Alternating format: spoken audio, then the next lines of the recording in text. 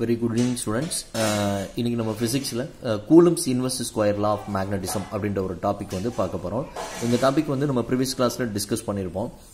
இதுல வந்து previous classல வந்து just ஸ்டேட்மென்ட் மட்டும் பார்த்திருப்போம்.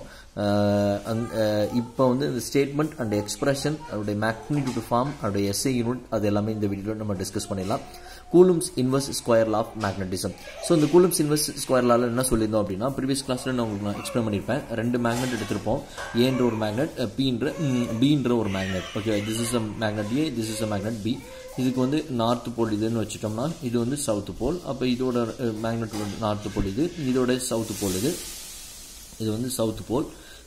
ஸோ இப்போ இந்த ரெண்டு போலுக்கு இடையிலே அதாவது இந்த மேக்னெட்டோடைய இந்த சவுத் போலுக்கும் இந்த மேக்னெட்டோடைய இந்த நார்த் போலுக்கும் இடையில என்ன ஃபோர்ஸ் இருக்கும் அப்படின்னா உங்களுக்கு தெரியும். இது சவுத் அண்ட் நார்த்னால இட் மேபி இது வந்து கன்ஃபார்மா வந்து அட்ராக்டிவ் ஃபோர்ஸ் தான். இன்கேஸ் இது வந்து சவுத் போல் கிட்ட நார்த் போல் அந்த சைட் இருந்தனால ரெண்டு கடையில வந்து ரிப்பல்சிவா இருக்கு. வெதர் இட் இஸ் அது எது வேணாலும் இருக்கட்டும், அதாவது அட்ராக்டிவா இருக்கட்டும் அல்லது ரிப்பல்சிவா இருக்கும். அட்ராக்டிவ் எப்போ இருக்கும், ரிப்பல்சிவ் எப்படி இருக்கணும் எப்போ இருக்குன்றது உங்களுக்கு தெரியும்.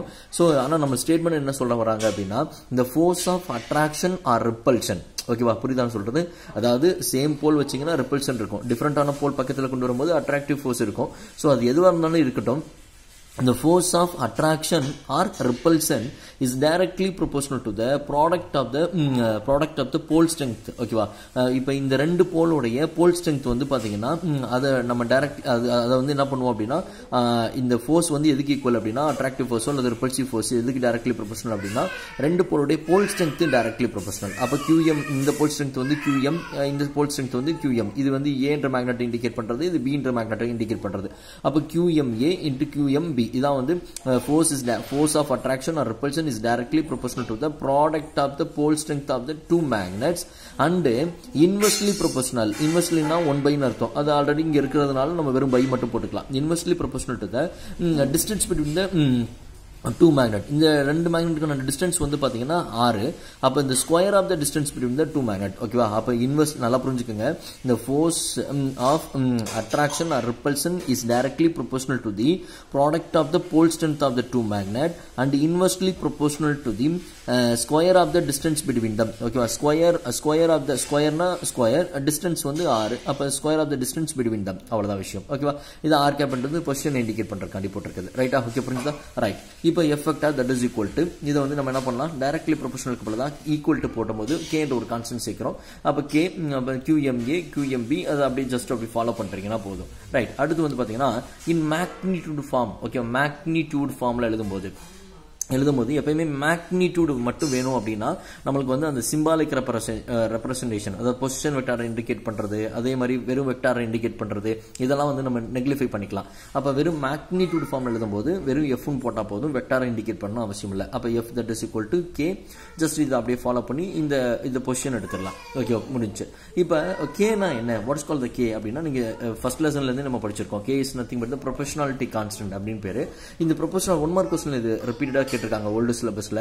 இந்த proportionality constant mainly depend upon dash அப்படின்னா surrounding medium. ஓகேவா, it depends on surrounding மீடியத்தை பொறுத்து தான் இந்த K ஓட வேல்யூ இருக்கும். அப்ராக்சிமேட்லி K க்கு வந்து பாத்தீங்கன்னா நம்ம ஒரு ரெப்ரசன்டேஷன் என்ன சொல்றோம் அப்படின்னா μ0/4. இது வந்து கன்ஃபார்மான ரெப்ரசன்டேஷன் தான். ஆனா வேல்யூ வந்து பாத்தீங்கன்னா nearly equal 10⁻⁷ Hm-1. Hன்றது வந்து பாத்தீங்கன்னா ஹென்றி அப்படின்ற மீனிங். ஓகேவா, அப்ப K ஓட representation K that is equal to μ0/4 nearly equal approximately 10⁻⁷ Henry meter-1. Okay, so what is called the mu0 அப்படின்னா mu0 னா உங்களுக்கு ஃபர்ஸ்ட் லெசன்ல நம்ம எக்ஸ்பிளைன் பண்ணிருப்போம். absolute permeability of free space or air or vacuum அப்படின்னு சொல்லலாம். permeability of air or vacuum அல்லது permeability of a free space அப்படி நம்ம சொல்றோம். ஓகே, புரிஞ்சுதா நான் சொன்னது? ஓகே, சோ இந்த வீடியோல நம்ம என்ன பார்த்திருக்கோம் அப்படின்னா கூலம்ஸோட inverse square law of magnetism. Okay, just அப்படியே எக்ஸ்பிளைன் பண்றேன். ஏன்னா 1 மார்க் இல்ல, இந்த ஏரியா வந்து very important. So the force of attraction or repulsion between the two magnet is directly proportional to the product of the pole strength of the two magnet and inversely proportional to the square of the distance between them. Okay, இந்த representation அதுக்கப்புறம் இந்த directly proportional பதிலா equal to போட்டு K என்ற ஒரு constant சேர்த்திருக்கோம். Magnitude ஃபார்ம்ல எழுதும்போது vector பொசிஷனையும் cancel பண்ணிக்கிறோம்.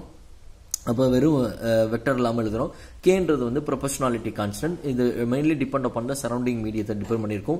K that is equal to mu naught over 4 pi nearly equal 10 to the power 1 mark question இது கேட்பாங்க நல்லா பார்த்து வச்சுக்கோங்க 10 to the power minus 7 HM அப்படின்னு வச்சுக்கோங்க headmaster ஓகே headmaster நெகட்டிவ் ஆன ஆளு அப்ப headmaster HM minus 1 அப்படின்னு வச்சுக்கோங்க H னா Henry அப்படின்னு பேர் what is called the mu naught is nothing but the absolute permeability of a free space அல்லது absolute permeability in air or vacuum அப்படின்னு எழுதிக்கலாம் ஓகே புரிஞ்சுதா நான் சொன்னது ஓகே ரைட் நெக்ஸ்ட் ஒரு இம்பார்ட்டன்டான 5 மார்க் क्वेश्चन போறோம் நல்லா லிசன் பண்ணி வெச்சுக்கோங்க very very important ஆன 5 மார்க் क्वेश्चन third lesson நீங்க ஸ்கிப் பண்ண முடியாத omit பண்ண முடியாத ஒரு क्वेश्चन அப்படினா இந்த இப்போ நம்ம பார்க்க போற ஒரு இம்பார்ட்டன்ட் ஆன 5 மார்க் क्वेश्चन ஓகே புரியுதா நான் சொல்றது ரைட் சோ அதுக்கு முன்னாடி இந்த 5 மார்க்ல வந்து பாத்தீங்கன்னா எப்படி சொல்றேன்னா பிசிக்ஸ்ல ஓல்ட் சிலபஸ் பேட்டர்ன்ல வந்து பாத்தீங்கன்னா இந்த क्वेश्चनோம் இதுக்கு அடுத்து ஒரு क्वेश्चन வரும் ஓகேவா இந்த ரெண்டு क्वेश्चनல கண்டிப்பா ஒரு क्वेश्चन எப்பவுமே கேட்றுவாங்க அதாவது ஓல்ட் சிலபஸ்ல நான் சொல்றேன் சோ அதனால இந்த क्वेश्चनக்கு வந்து பாத்தீங்கன்னா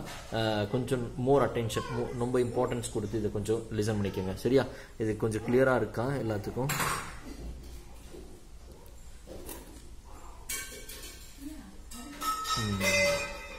ஓகே